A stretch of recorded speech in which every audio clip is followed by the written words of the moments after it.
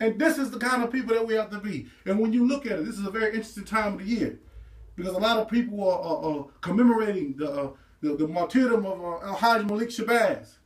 You see, and he was that type of brother who had that kind of concern. You see, who had that concern for the people, their suffering. Even when he had a chance to be elevated himself or given a position, he could have just took that position, but he didn't. He still had a concern for his people. His fight was for his people. And this was from the Sunnah of the Prophet, sallallahu alaihi wasallam. Because this is how he was. He was offered kingship.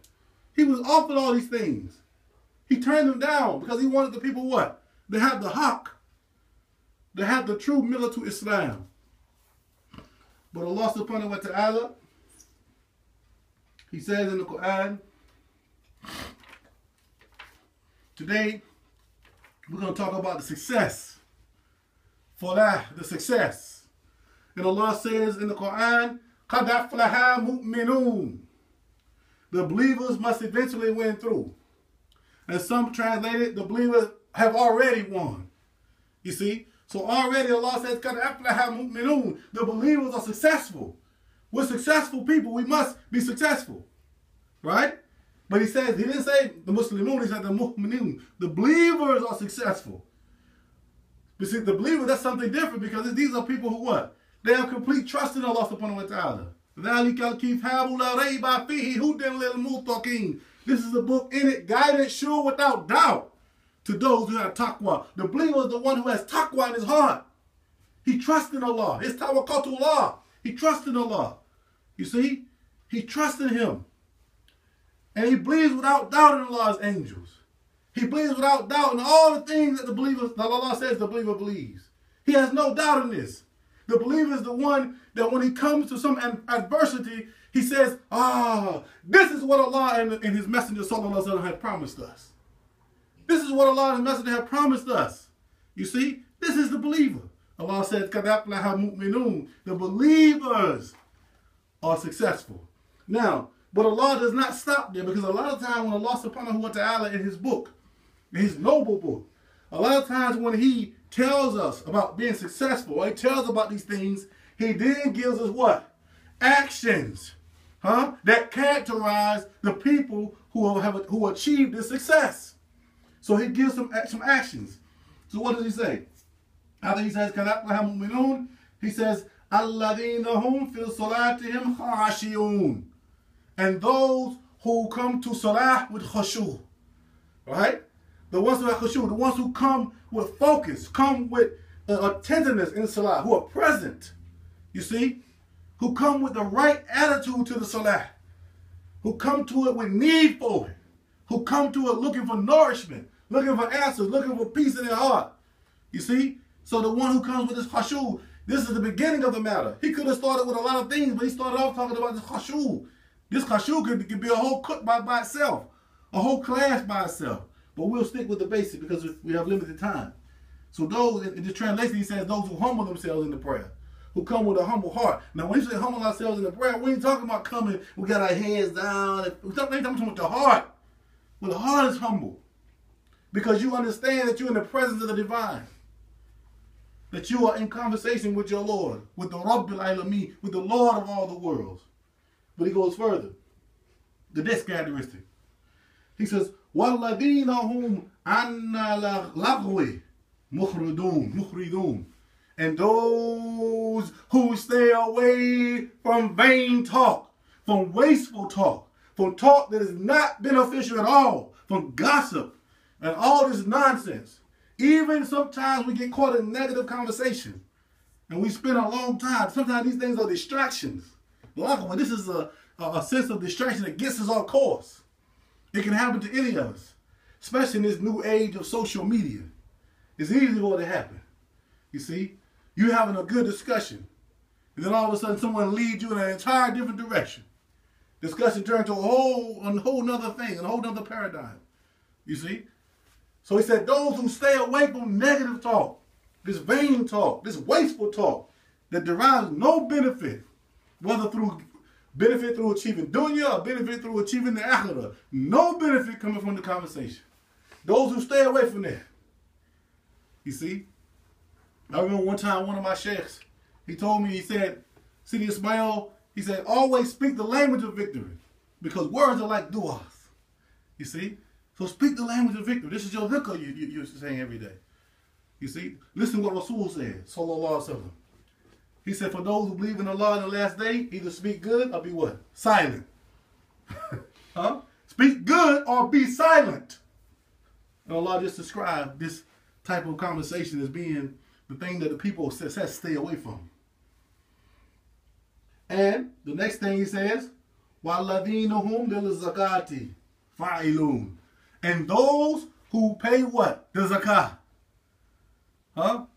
In this case, the Mufassirun talks about this ayat referring to zakat, the community zakat, one of the 5 pillars. We know that Rasul sallallahu alaihi wasallam talked about the zakat being an obligation. You see, and that's a whole nother subject in itself.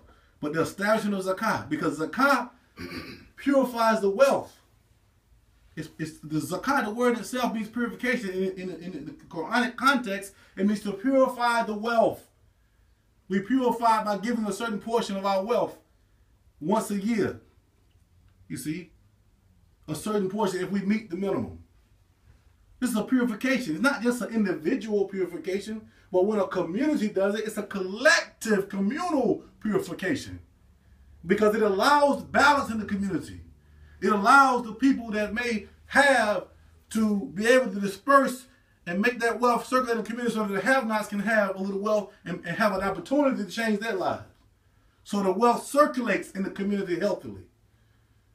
Because Rasul sallallahu alaihi wasallam, he said, what is unity? Unity is what? The mixing of blood through marriage and the sharing of wealth. The sharing of wealth. These are things that are tangible and real. So Allah tells you, the successful ones are those who give a portion of their wealth. I once heard Imam Jamil al-Amin, Hafiz of Allah, may Allah protect him. I once heard him say, if a man is not willing to give his money, you know he's not willing to give his life. If he won't give his money, if he's not generous with his money, you know he's not going to give his life. And then I read in the Shifa of Qadi Ayad, where the Rasul sallallahu alaihi wasallam, he connected courage with generosity.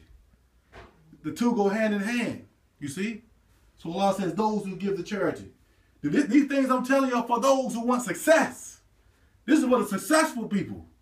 Then Allah says, وَالَّذِينَ هُمْ لِلْفُرُوجِ حَافِظُونَ. And those who abstain from illegal sex.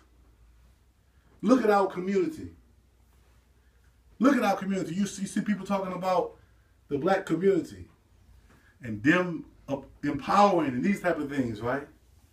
How are we going to empower if we don't solve the problem of 73% of our children being born out of wedlock, being born to zina? And Allah says in another verse of the Quran, La taqrabu zina. Stay away from fornication and adultery. It opens the door to many evils. Now we have kids, 73% of our families, children being born out of wedlock. How can there be empowerment like this? How is that possible? This means that we have to clean up our family situation. We have to clean our family situation up.